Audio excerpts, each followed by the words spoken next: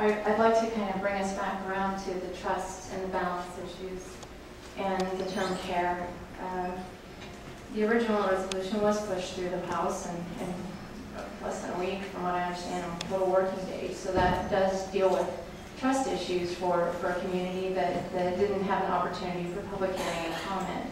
So, you know, how do you expect us to trust you with the original language, with the original speed in which this happened, as well as trusting that if the interests that got this through both houses so quickly won't have the same leverage to dominate the board. I mean, I've been to a number of these debates now, and I've heard Mr. Stimpert refer to the possibility of the consumers being also farmers, the veterinarians also being farmers, the Humane Society representative also being a farmer, so that, you know, we wouldn't really have that balance. Let's get to what happens after this board is made. Will they hold public hearings like they do before they change law in the Department of Agriculture?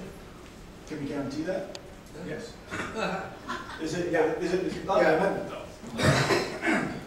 What we have is a board that will have, with compliance to the Ohio Department of Agriculture, what we're going to seek in the implementing legislation is rulemaking authority under that chapter of the Ohio Revised Code that calls for public hearing in the rulemaking process.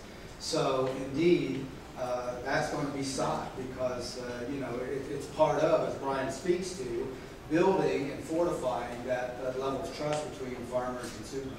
Yeah, there's nothing in the language at this point, but as Keith said, that would be a reasonable